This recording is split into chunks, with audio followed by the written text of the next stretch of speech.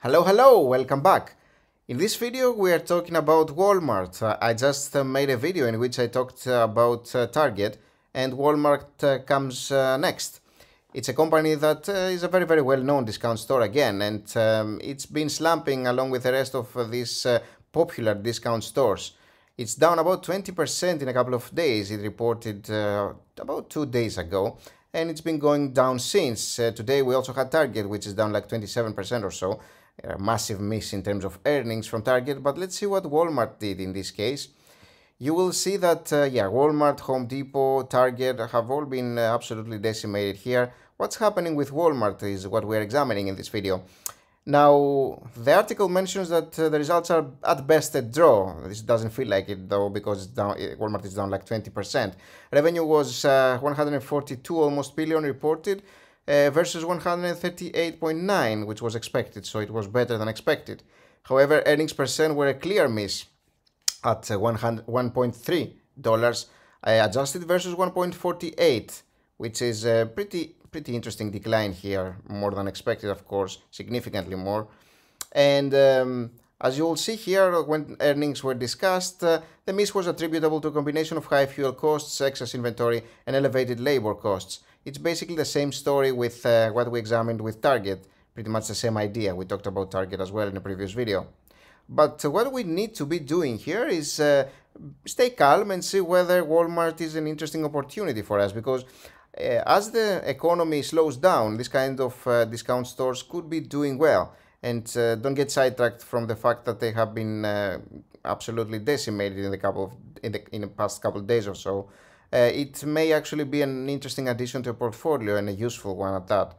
So, let's see. The P ratio of the company at 25, marginally where we'd like it to be. A little bit lower, it would be even better. Price to free cash flow ratio at 30 here, and outstanding shares which have been going down because the company has been buying back some stock. Very interesting. Now, a little bit of debt here, 13.8 times free cash flow to pay back all the total liabilities. That's quite significant here. We will examine that. But the 5-year revenue growth has been increasing. The same with the net income growth here. The problem, 5-year free cash flow growth has been going down. So they have been losing on cash flow. Is interesting to see. And the total equity growth pretty much almost linear here. Nice to see as well. Not insane, of course, but pretty nice. Now, the company doesn't have a lot of debt, it looks like, actually. It's just that, the problem with their total liabilities to free cash flow ratio is the fact that they were losing free cash flow. So the free cash flow went down, and this affects the free cash flow here.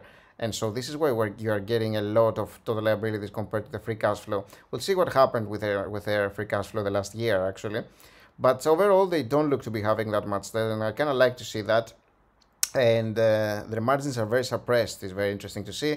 They're paying a 1.7 almost percent dividend, and you will see here that when compared to the free cash flow, it's elevated because they didn't make a lot last year, but their payout ratio is 47%. I'm willing to say this is probably okay, and they probably won't be having a lot of trouble with the dividend payments. And you will see here that they have been paying a lot of dividends pretty much through the years, and significantly increasing it pretty much consistently every year. I'm not seeing a decline really here, which is a nice thing to see, because you're potentially looking at a safe dividend here. Okay, so let's go back now and examine. I want to see some things about the financial statements of the company, especially the free cash flow. But you will see here that the revenue has been increasing, and the net income has been increasing as well, from 9.8 billion to 13.6 is what their bottom line is doing here. The balance sheet, we examined that, it's just increased by a little bit, 80 billion to 91 billion. Nothing to see here, doing well, and it looks like they're actually decreasing their debt by substantially, actually, from 72 billion here to 57. Okay, and the cash flow statement here, the net income is laid on top, but you will see that the net cash provided by operating activities has been affected a lot here. And it's interesting to see what is happening, what are the details, and you will see that it is inventory that actually caused this massive decline here, which reduces the net cash provided by operating activities here substantially.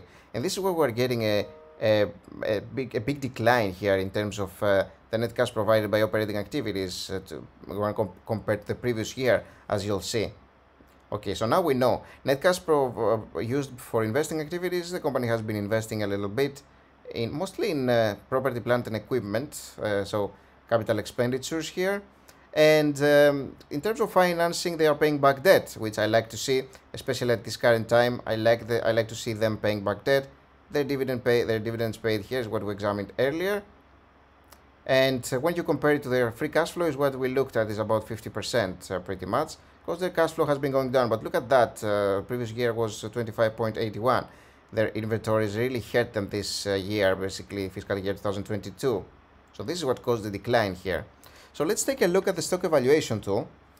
And you're looking at the company as revenue growth being like 2 or 3%, something of that sort. So I'm going to go low 1, 2, and 3 here in terms of the revenue growth.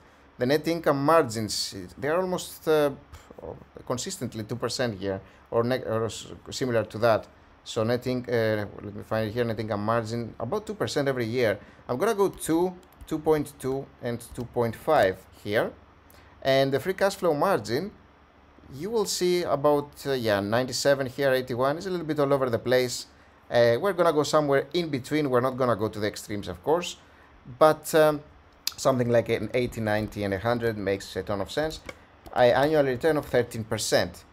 And by 80%, remember that we are saying that the free cash flow is going to be 80% of their net income. So if they make 2%, this is going to be 80% of that 2%, is what we're saying.